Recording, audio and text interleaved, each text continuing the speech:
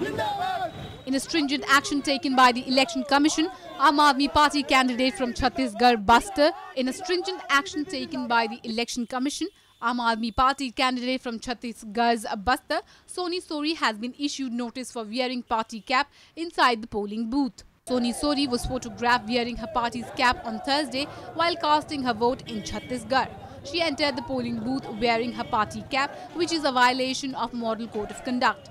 Meanwhile, after the Dantewada Sub-Divisional Magistrate and Election Officer received complaints from people, the Election Commission issued a show-cause notice to her seeking an explanation.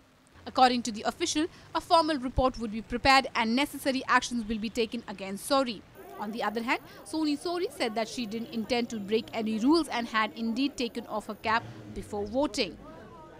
This report was brought to you by NNIS.